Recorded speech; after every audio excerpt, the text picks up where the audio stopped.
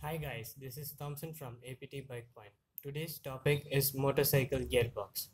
So before we get into the complicated stuff, just we'll look at the basic names of the components. So this is the clutch side uh, gears, and this is the sprocket side gear set.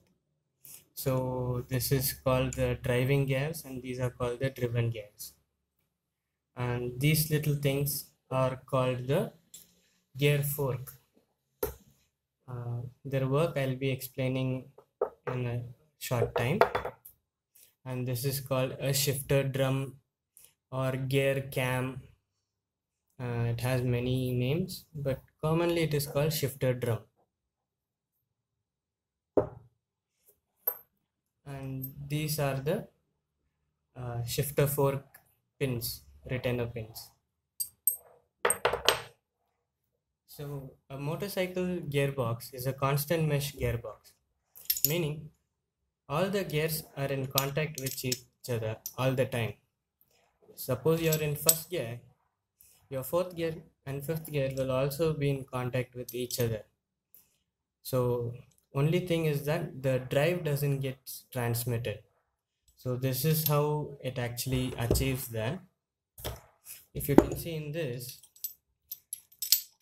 gear spins freely. It's not connected to the shaft.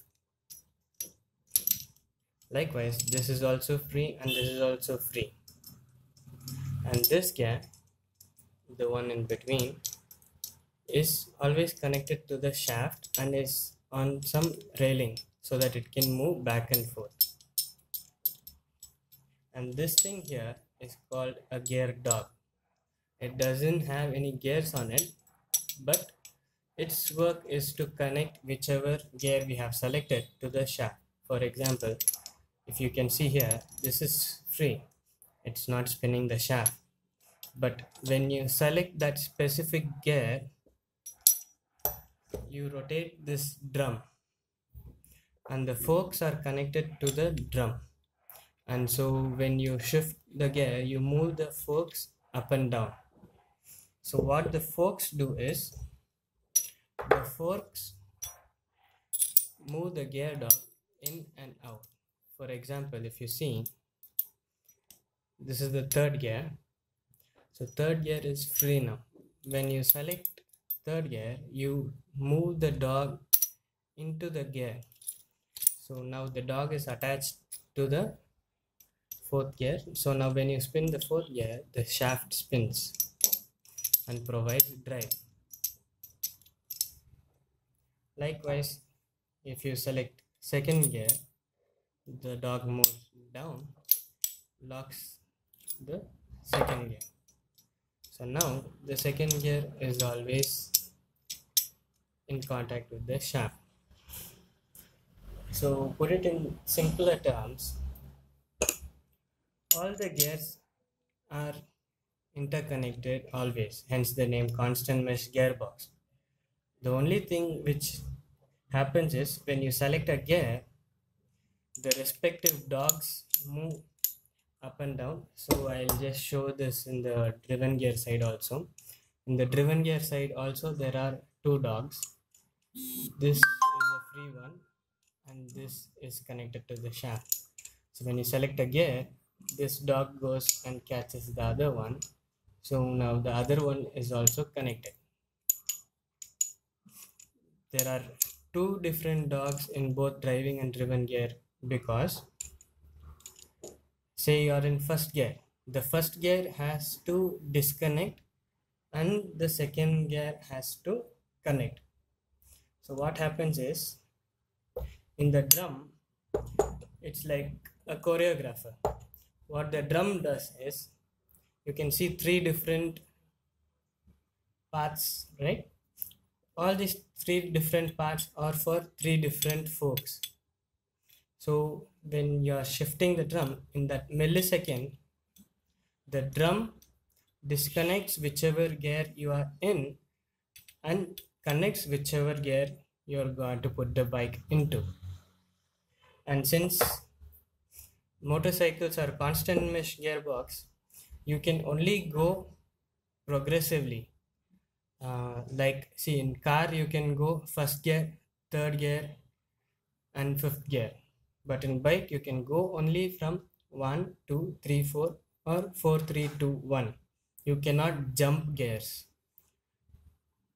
So we have gone through the basic working principles of a motorcycle gearbox. Now I will show you how to diagnose a motorcycle gearbox if it's having any damage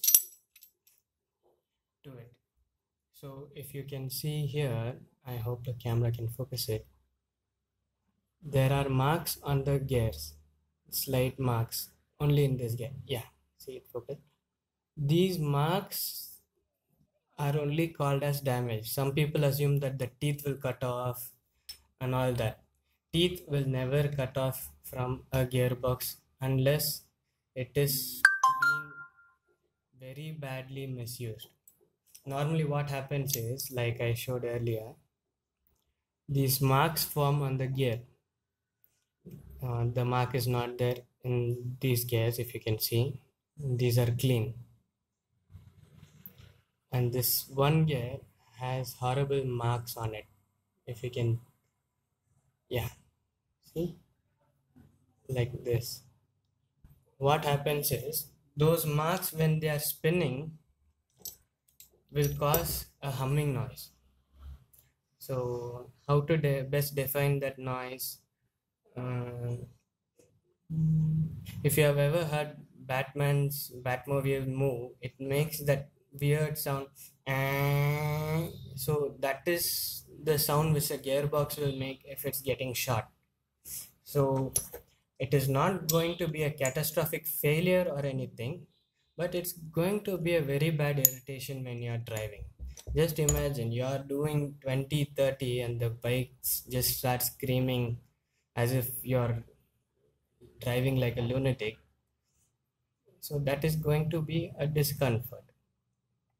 Other than that, the damage in the gearbox is not going to affect the vehicle performance or your mileage or anything else. It is purely going to be a noise and a discomfort for you.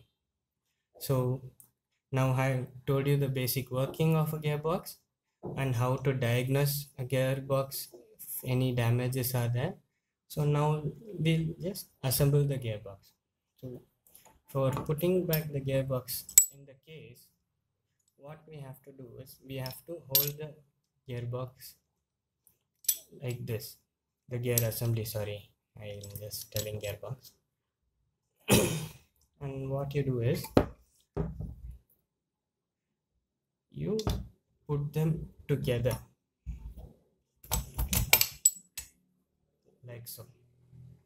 You can't put one at a time, you have to put them together the way they sit, because the gears are big and small, they interlock, so there is not enough room for you to move around and put them in. So next, the shifter drum goes in. Once the shifter drum is in, the gear forks go in. Generally, if you see a big gear fork, it will sit in the big gear dog. So using the size, you can pretty much determine where which goes. If you can see the distance from the pin here, yeah, see the hole there, this one, that hole is where the pin will go for the fork shifter. So if you can just eyeball the distance, I can tell that this longer fork is the one which goes there. So now I put the gear fork inside.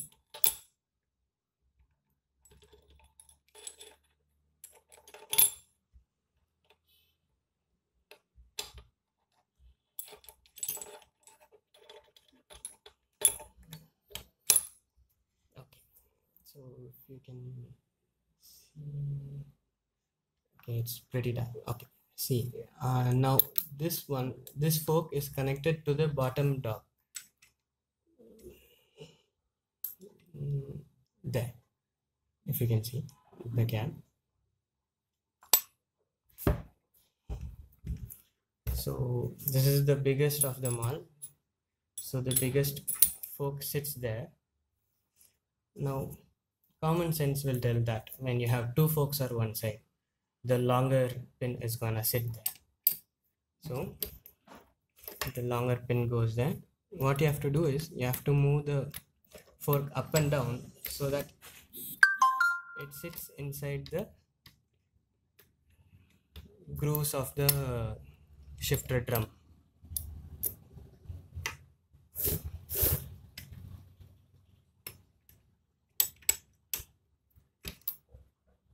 Like so. It's kind of difficult to make a video and make this sit. So just give me a second. Yeah, both sides. Pins are in. Yes. And we have only one remaining fork which goes to the driving side.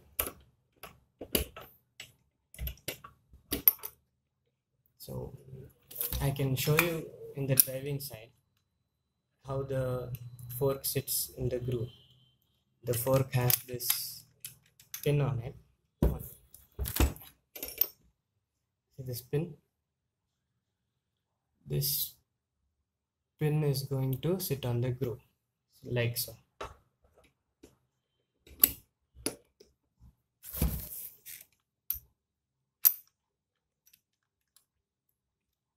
As you can see, it sits on the groove, and we just put the pin inside. To check if our gearbox is working correct, all we have to do is move the driving gear and select all the different gears to check if it's working. So this is neutral. First, second, you'll have to spin the gears when you're shifting, otherwise it doesn't shift. So that is again neutral. This is fourth. So this is a 4-speed gearbox. So naturally you're going to get only 4 speeds. So you have to check every time after you assemble a gearbox, before you fit the engine, that all your gears are working fine. There is no chance that it's not going to work if you put it back in the right order, but still it's always worth checking. So thanks for watching my video. Subscribe if you want to watch more videos. I have a few more DIY videos in my playlist. Do take your time to watch them as well. Thanks for watching. This is Thompson Richards signing off.